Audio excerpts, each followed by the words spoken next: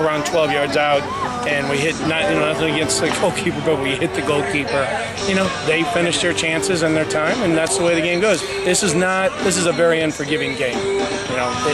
It's a game that if you don't take care of their chances when you have them, they can come back to haunt you, and that's what happened.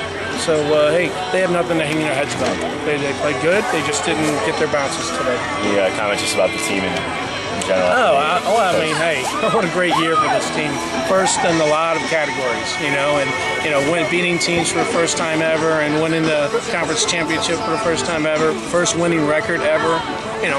They have nothing to put their heads down about. All right, thanks.